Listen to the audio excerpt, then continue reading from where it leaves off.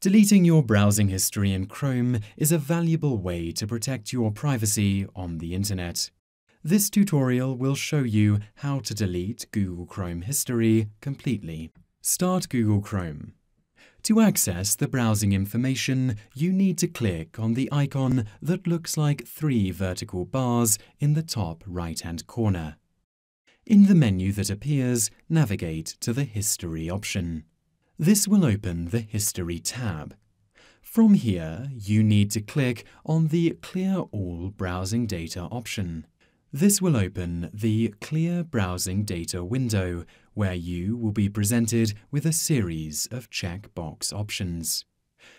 To remove the complete history from your browser, you need to select the checkbox options from Clear Browsing History all the way down to Clear Data from Hosted Apps. You should also ensure that at the top of the window you have chosen the beginning of time from the drop-down menu. Click Clear Browsing Data, and after a moment of processing, all the information will have been removed. That's how to delete Google Chrome history in its entirety.